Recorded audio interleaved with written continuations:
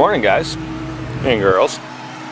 Well, it's been a while since I made a video, so I am going to shoot some footage today. It has been insane as far as mowing goes. We have been going like crazy every day. It's like 8 in the morning till 7:30 at night, and I hope the season's been great for you guys as well. We got a very slight bit of rain yesterday, or last night, throughout the night. It's supposed to rain a whole bunch today, and I'm praying that it does, because we are last week of May, and some of my yards are already drying out, which isn't good, because it's only a matter of time now before people will call and say, hey, don't mow this week, we don't need you, and then I lose money.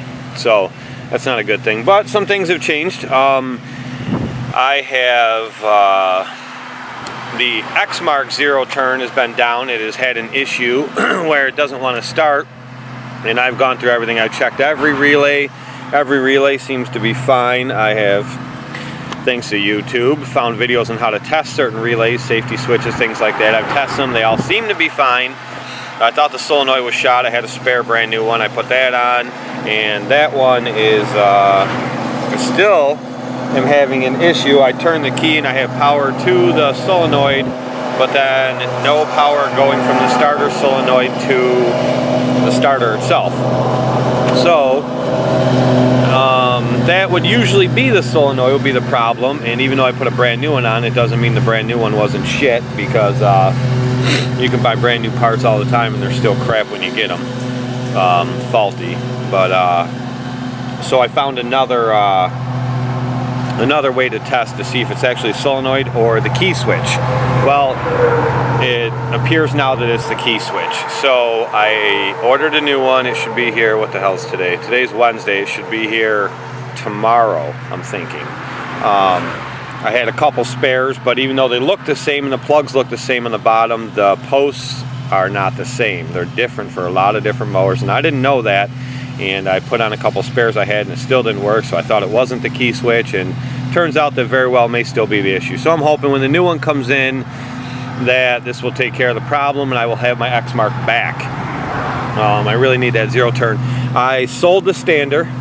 The stander I had, I did really well on that. I paid $700 for that stander. I got it super cheap a year ago.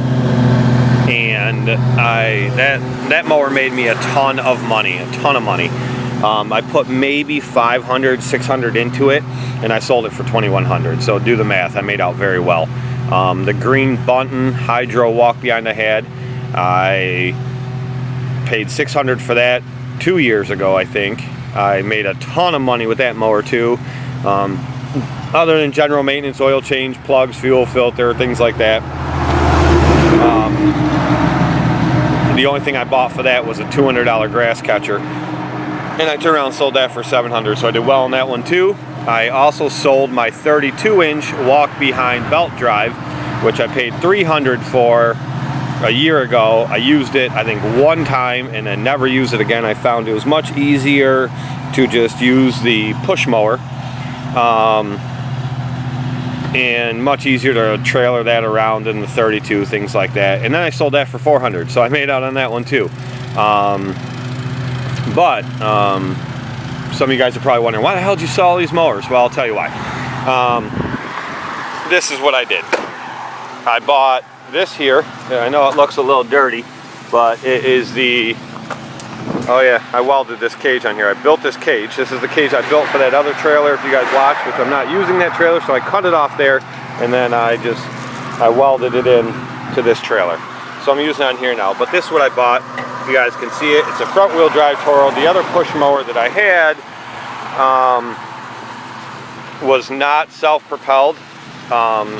And I really wanted a self-propelled one, so I bought this one. Not bad. I got it on sale at Home Depot, actually, for like $249. It's normally like $289 or $299. It was on sale, so I bought that, which that's been phenomenal. And here you go, guys. This is, we'll zoom in on James here mowing with my new mower. This is what I bought. It is a Husqvarna. It's a Z248F. Now, some of you guys are probably thinking, wow, that's a tiny little mower. This is what I wanted. I needed something that still had a 48-inch deck, something that had a fabricated deck, because I didn't want a stamped deck. There he is again. I didn't want a stamped deck. I wanted a fabricated deck, obviously a commercial deck, but I wanted it in a small, tight little package. I know that sounds funny. So that I could get in and out of a lot of areas. The problem I was having, that little thing is nice. It mows great. I came with high lift blades, and I put gator blades on it just like I do with all my mowers, so I can mulch everything up. And they just seem to work much better for me. Everyone has their preference. But that is, we got, let's see, we got Max over here on the Ferris Hydro. But what I'm getting at, guys, is oh, let me zoom out. You guys are staring at my ugly mug here. Whoop. There we go. Okay, let me explain that one real quick. So, I wanted that 48. I wanted another zero turn. I needed something that was 48-inch cut, fabricated deck, small package I can get in and out of tight areas. The reason for that is the Stander had a 48-inch deck on it, but the ass of it, the frame of it, was so wide. It was like 52 and a half inches or something like that was the width of the actual machine. So the gates that I could get in that were 48 inches wide, I still couldn't take that mower in, because even though the deck would fit through, the machine itself wouldn't fit through. So that's why I went with a smaller mower like that, smaller frame mower. I couldn't find it right away, and then I finally found one. My local dealer that sells Husqvarna and stihl is what they specialize in. I talked to a few friends of mine that have bought Husqvarna zero turns, and they love them, and they're much cheaper than a lot of the other zeros. I paid, I think, out the door, done, everything on that machine, I paid $3,500 for brand new. So that's a smoking deal for a zero turn with a 48-inch commercial deck. It's got the 23 horsepower Vanguard Briggs engine. None of you guys that watch any of my videos before, you know that I prefer Kawasaki engines. It's just what I like. Some people like Briggs, some people like Kohler. So before people start leaving comments on here, oh, you should have gone with a Kohler or this or that. Kawasaki's my thing. That's what I like. But that Briggs engine is, the X-Mark Zero has a 19 horse Briggs Vanguard engine. And that seems to do just fine with that engine. This machine's a lot lighter and has a 23 horse Briggs Vanguard, so I figured I'd be alright, which I've used it for about a week and a half now. I have like 27 hours on it, and it seems to be doing perfectly fine. One issue I did have was on startup, it was smoking a little bit, and then I found out it had almost 3/4 of a quart of oil too much in it. Right from the factory. So watch that, guys. If you buy a new mower, check that oil. It had too much, it had nowhere to go, so it was trying to push it through. It was going past the valve seals, things like that, and it was just smoking. So once I drained that excess out, it's been fine ever since. But yeah, so that's where I'm at now. I sold the Stander. Even there's a bunch of them on Craigslist in my area that they want, like, shit, I don't know, they want $4,000 and up for them, and they look all beat up. They weren't taken care of. Mine was taken care of. I pressure wash my machines every week, and I'm very meticulous on taking care of my equipment. So mine was in really good shape, and those ones that want $4,000 and up that are all over Craigslist, they're 3,000, 3,500, 4,000 hours on them. Mine had just hit 1,400 hours. So like I said, and I sold it for $2,100. That's with the grass catcher, with the brand new tires, with the new spindles, with the gator blades, with everything I've done to it.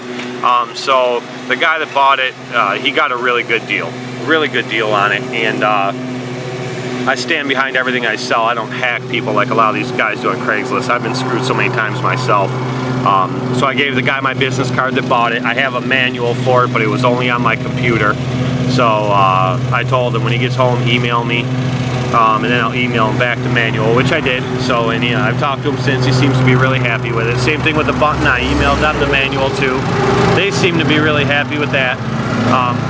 So yeah, so it worked out good all the way around for the guys that bought the machines and the guy, and me, that sold them.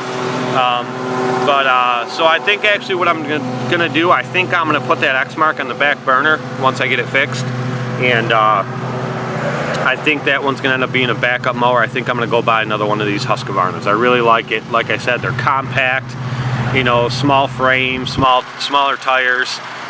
They get in and out everywhere I need them to get out, plus I still have the luxuries of having a commercial mower with a fabricated deck. So, so for me, I mean, I'm sure some guys prefer other things, but for me, it's working out all the way around. And you guys have seen a lot of my bigger properties, this one being a good size one. But, you know, I'm sure some guys will say, man, you need a bigger deck, you need a bigger deck. Well, I really don't, because 48 is just a universal machine for me. Anything, you know, I have so many properties where it takes a little bit longer because I only have a 48, but they're still not taking that long. We're very efficient. And it's, but some properties, if I had anything bigger than a 48, it would just be a pain. It would just give me issues. So it's working out for me all the way around. But enough of me rambling. I'm sure you guys don't want to look at my ugly mug all day and hear me talking. So I hope everybody's having a phenomenal season, and I hope everybody's in good health and everybody's families are well. And I am going to try to get some footage for you today, maybe a little bit tomorrow, and we'll get some videos posted up for you. Alright guys, enjoy.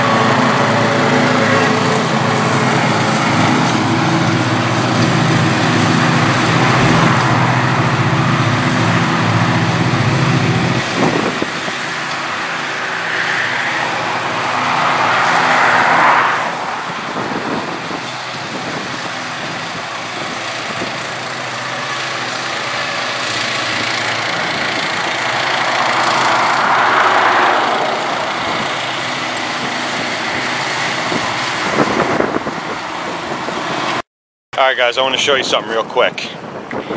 This is for all the naysayers. See what that says? FS56RC. Okay? It's a stihl. There's another one right there. And I have another one in my garage at home. The reason I'm showing this to you guys is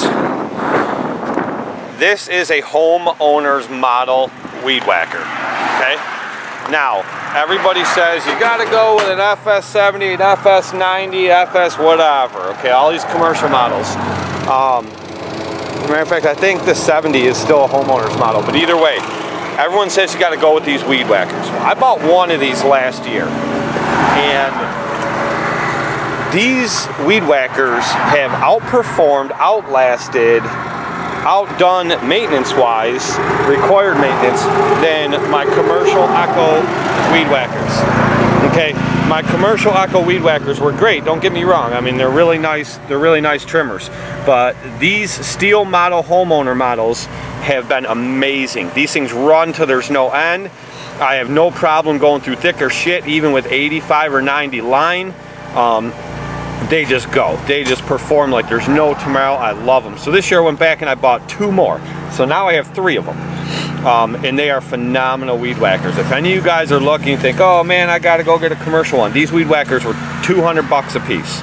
Okay, at my dealer. That's not even at Home Depot. At my dealer, where dealer stuff's normally more, they were $200 a piece.